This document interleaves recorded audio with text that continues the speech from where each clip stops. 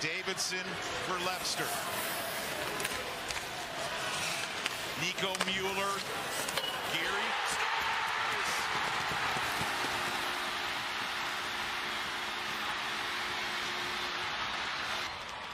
Patrick Geary, the point shot. Game-winning goal. Number 2 starts the celebration.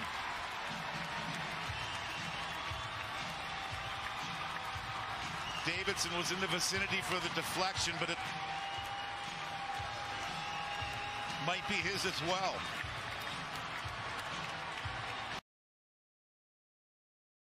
Moneyball fans, I am very excited for today's episode. I have with me here Patrick Geary. Patrick Geary was just drafted by the Buffalo Sabres. Man, welcome to the show. Yeah, thank you. Thanks for having me on. Absolutely. My pleasure. I was really excited about this one. You know, I looked up and I saw it was an alert on my phone and it said Buffalo, New York, or maybe even as specific as Hamburg, New York native Patrick Geary drafted by Sabres. And my eyes lit up and I was like, what? Who is this guy? You know, I'm like, I do not know who this is. And, you know, then the gears all started turning in this crazy head of mine. And I'm like, man, I got to get this guy on, number one. And number two, then I wanted to research. And man, I checked it out and you're a stud, dude. You're doing things back there at D. So thank you.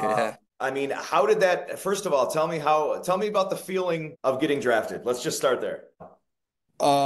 Actually, I was kind of just like sitting on my couch. I was going to go golfing in the morning just because I knew I would kind of go in the later rounds. You know, I kind of had my teams that I was looking at, and then it started pouring that day. So me and my girlfriend, we went to the mall because I honestly, if I got picked, I knew camp was going to start the next day, and then I had to be at school 4 days after. And then I realized Buffalo did have a pick, and it was them and one other team in the 6th round that I kind of knew, and kind of just like was sitting there, looked down at my phone, and because I had a feeling, but I didn't want to look at the TV directly the whole time. So I was kind of like looked down and like kind of side-eyed it and just saw my name pop up and obviously pretty happy.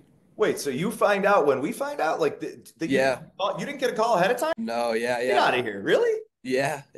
And man, then I knew that was going to be, and then Kevin Adams, he called me like 2 minutes later, but yeah. Okay. Well, tell me a little bit about that process. So I've had a lot of different guests on who have kind of told me the draft process. Some of them have said specifically, like, I knew I was going X round to this team. Others said I was, you know, these teams showed interest, and then a completely out of left field, you know, let's put it in baseball world, like, you know, I had the Mets and the Nats looking at me, and out of left field, the Red Sox drafted me, you know? So yeah. When you say you kind of had a good idea, give me a little bit of background there as to what you're saying. So these teams were contacting you, said, we are interested? Yeah, I probably had around like 8 teams kind of just call me, do interviews. Oh, that's awesome. Honestly, I didn't hear from Buffalo in the whole year. Like, I was like, all right, like kind of weird. But like also like they knew who I was. Like Kevin Adams coached me. Yeah. Tim Kennedy, he's in player development. He was my legit head coach. Like, so the whole Sabres organization knew me in a way, just because they've all coached me kind of here and there or whatever. So maybe I was like, oh, okay, like that could be it. And then during the combine, they're like, hey, you want to come in, do a little bit of a workout? When you walk into Bella Pizza, right from the jump, you can two-can Sam it, and your nose can lead you to the delicious smell of buffalo pizza and wings. This place is no joke. Enormous subs, all kinds of pizzas that you could possibly imagine, from taco pizza to chicken finger pizza, which is pretty famous here in Buffalo. Very friendly staff, and when you come on in, you can see how it's set up here. We have some big screens if you want to dine in. Pizza and wings and anything else you could ask for. Bella Pizza. For us, and then interview, whatever. I was like, yeah, like for sure. And I kind of just went in there, did a little small workout. They just had us doing a few jumps, vertical, long jumps, stuff like that. And then just had an interview. And like, it was like weird with them because I knew them so close. And it was like, it wasn't like I was never nervous at any point. I think that kind of helped too, just kind of be myself and just show them who I am now and whatever. So yeah, I had them and then just a few other teams. But yeah, you never know with the draft. It could change in a second. Did you do any type of Zoom with any organizations prior to? Like, then, so the Sabres had you in, but did you speak to any other owners or anything, like as far as face-to-face? Yeah, like I had a few scouts come to like Michigan State where I was at during the school year. 'Cause just during the summer, I had like 1 or 2 phone calls, but it was mostly in person with Buffalo. Yeah, in person. Yeah, that's really wild, man. And I think the whole dynamic with Buffalo having seen you, and you made a really good point. It was just you didn't have the nerves, going in there. It almost felt natural. It almost felt like, Yeah. and Yeah, I was home. I mean, I was skating there every day. Like I work out with all those guys, and yeah. yeah, it was kind of crazy. But So for anyone, and there is a lot of parents, and I'm still up in the air with this as far as which organization and is there a benefit to this and to that. I think there is to a certain point, right? You're a St. Francis guy, correct? yep. And you played hockey there and lacrosse? No, I playing for the junior Sabres. They never really let you Oh, play. okay. You were junior Sabres and lacrosse at St. Francis. Yeah. Okay, yeah, because you can't really do both. Yeah, that would make sense. That'd be Yeah. real great, man. That would put Bo Jackson to shame if you were doing. Yeah. Yeah. No, the junior Sabres, just so if we got hurt or something, it would have been a Yeah, disaster. So yeah, more of a liability. Let's hop into Michigan State for a minute, man. Congratulations. Is yeah. the first thing I want to say, man. What a filthy season. That was just, watching some highlights over the last couple of days, knowing we were going to talk. Tell me how that game-winning goal felt, man, against of all teams, the rival, and I kind of saw by the video what it felt like with you, gloves and it, but man, what a feeling, right? Yeah, I mean, especially going into that game, you come in as a freshman, you don't really hear like you hear about the rivalry, but you don't know what it feels like. And like you talk to the other guys, you're like, just wait, like game one against them, like you'll see it. And then unfortunately, game one they come into our place, they beat us 7-1. So Yeah. we're like, all right, like here it is, here's the rivalry, like this is how it starts, like whatever. So yeah, like every game going in against them, like you felt it. It was a championship game, and then that game just was a championship game. So, I mean, you kind of can't look at it like that. Definitely going in there nervous, and it was at home too, which, I mean, was crazy. The atmosphere was nuts. And then, yeah, the goal is kind of just crazy. I mean, I don't know. You just get like lucky sometimes, and that's exactly what happened with me. I was out there with the senior line, and they do everything right. They had a guy net front. The goalie couldn't even see the puck. I mean, Bro, I, and I love the humility. I love how humble the humility. Because I heard the announcer right after say he really teed one up and lasered it, and I'm like, no, he didn't. I mean, yeah, it was more of a wristy, wasn't it? yeah, like I just kind of caught it behind me a little bit and just turned, like,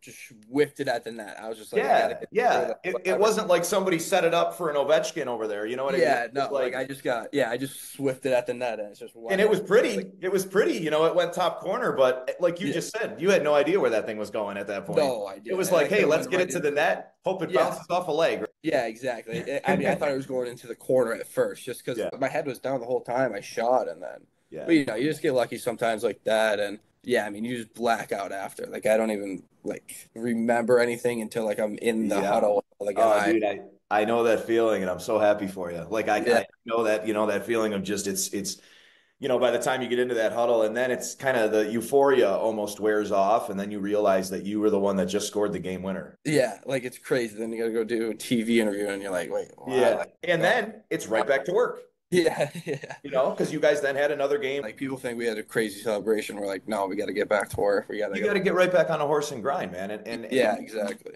true athletes, the ones that get drafted and the ones that go a lot further, and I can tell right now by the way, kind of your I don't know, man, I can read it. I'm telling you, like I have this natural knack for reading things and people. You're going places for sure, and it's not only the physical attributions. I mean, you what 6'1", buck 85, something. Is that fairly accurate where they put you? You seem a little bigger to me. No, I'm 6 foot. Oh, really? Yeah. And then I was real light this summer. I was like 177. So then our coach was like, you got to put on some weight. So I'm at like 190 right now, which is kind of Yeah. big for me just because the way I play and stuff. Yeah, I mean, I was told I was too small to be drafted, and then I don't know, it was crazy.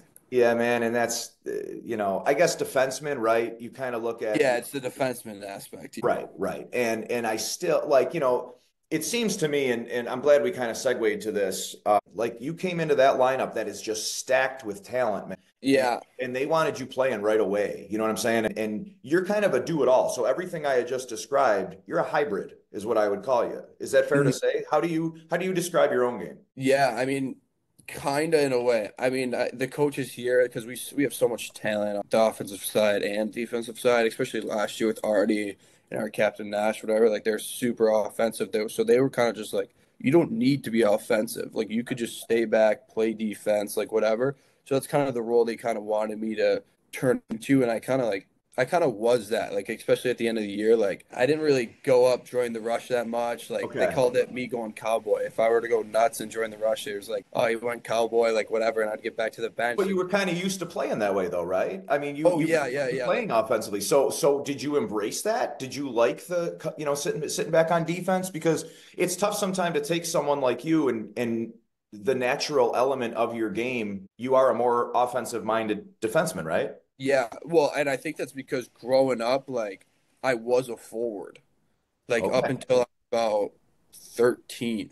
Okay. So then after that, I switched to defense, where I was like, okay, like, whatever. And then Yeah. actually my Yeah. 16U year, which is very recent to be playing Yeah. full, Yeah. Yeah. like 16U, because of COVID, we had, like, no guys. Like, it was Okay. super weird. So, like, half the game I was playing forward. And then when a D would be tired, I'd go back and play D. Like, so Okay. it's all over the place. And then whenever I went to the USHL, that's when they were kind of like, "Oh, like you're a defenseman, like you're not that skilled." Like I was just whatever playing against kids that obviously weren't that great then. But then yeah, I went to the USHL and they're like, "Oh, defenseman," but I still had some offensive playing here and there in the USHL. And then, but yeah, once I got here, they kind of just wanted me to play defense. And I mean, these are the smartest coaches in the country. Like I'm gonna do exactly what they say. Exactly. And I think when it comes down to it, that's kind of where you need to kind of trust it, it's the McDermott trust the process type thing, right? Yeah.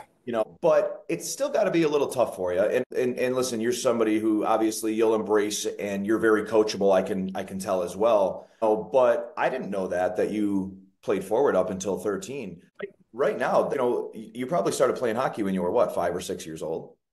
So your whole foundation was that, right? Like, my son, for example, Deacon plays wing, predominantly some center, and he's 10 and he's been playing for 4 or 5 years. So if he's up to 13, right, and all of a sudden he goes to defense, I give you even more credit because that's not easy to adapt. And what's harder to adapt is the mental aspect of it.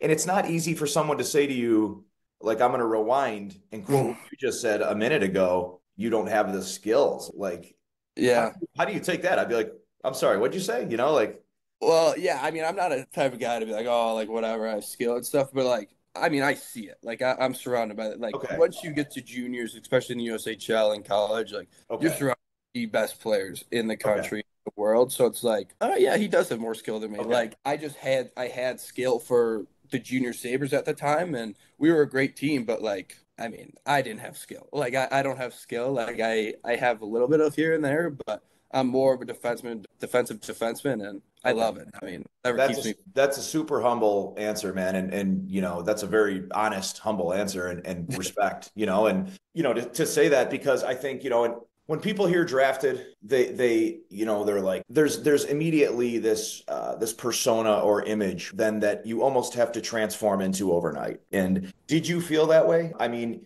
you seem like a pretty cool, laid back guy. I'm sure you're getting flooded. Your buddies are all like, it goes from this. Here's what it goes from. Hey man, I got a friend. Yeah, Geary, man, he plays for the Junior Sabres. He's a real good player, and now he goes to Michigan State, and now all of a sudden, oh yeah, dude, my buddy plays for the, he's in the NHL. He got drafted, right? And that's how people are. Oh yeah, And especially and yeah, and they don't know. in a few years, when you're restructuring and the big contract comes, then you got Yeah. even more, buddies asking for loans. So like, how has it changed things, man? Like, has it at all, or is it too early to say that? No, I mean, it hasn't changed anything for me. I mean, I think I look at it like hockey is such a long road. Yeah, Like, it is. you never know. I mean, my brother played. I mean, he wasn't good, but like he played with great players, and Good. yeah, he wasn't like the best. Shout out to your brother. Yeah, yeah, exactly.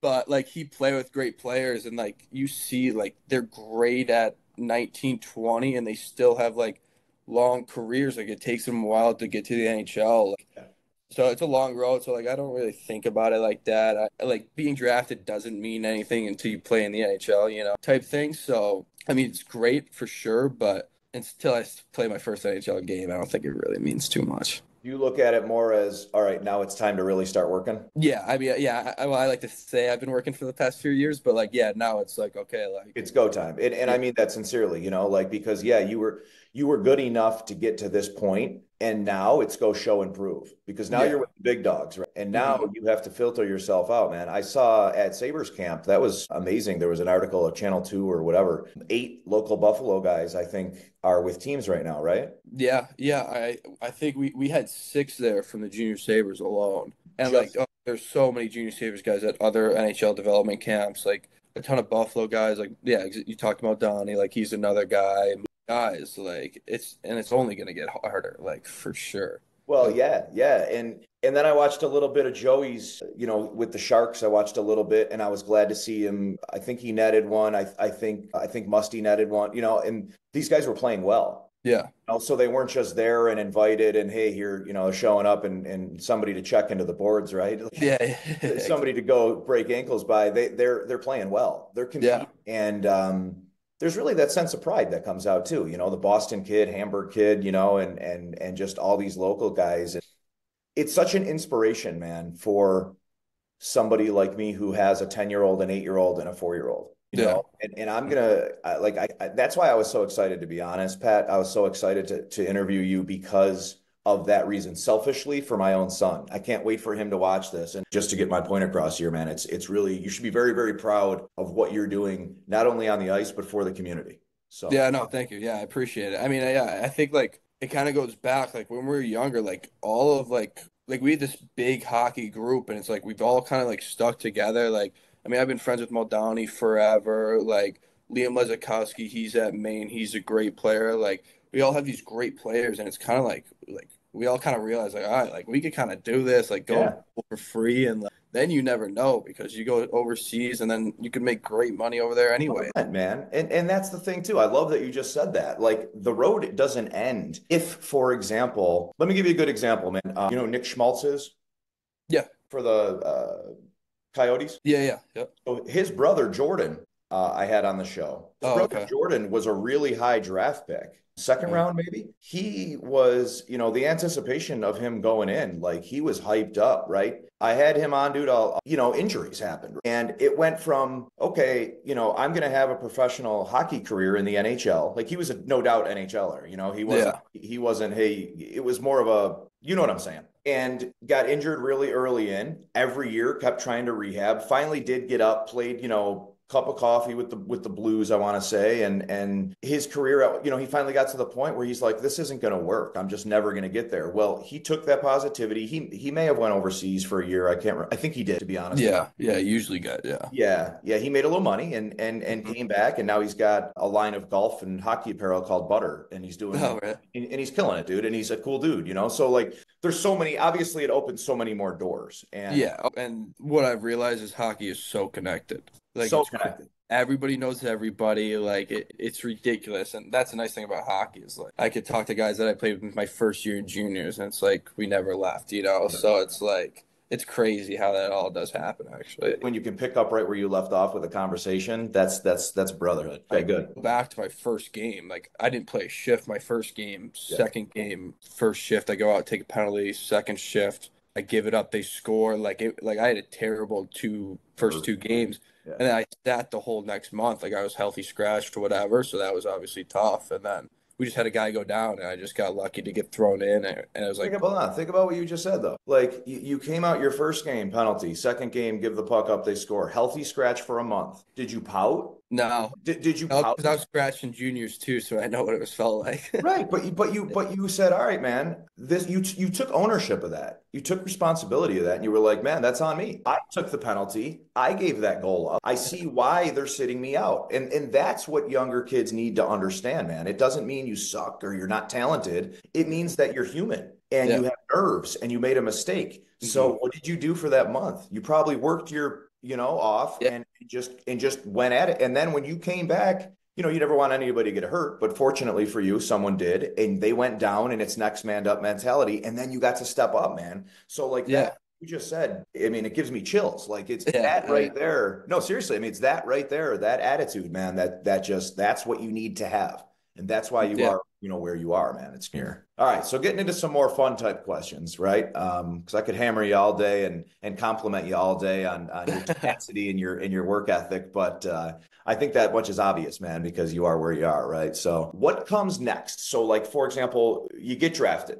There is a lot of fans out there that think, all right, yeah, I'll see you, man. I'll see you in September. Yeah. You'll be on the line with Darlene and Owen, right? Like that's what people think. Like they're just not, they're not that educated with sport, whatever. So what comes next? Where are you going? What are you doing? What's your plan? Yeah, I mean, right now I'm back at school. So Are you back? You're at school now? yeah. Okay. They've had me here since, well, whatever, after development camp, I had to come straight here. You got we're in the dorm room there. Yeah, we are. Yeah, we got a peek inside the dorm room there, man. I mean, we got your very shoes up on the fortunate here. side. Yeah, well, we're very fortunate here. We're not in dorm rooms, we're in apartments, but Yeah, okay.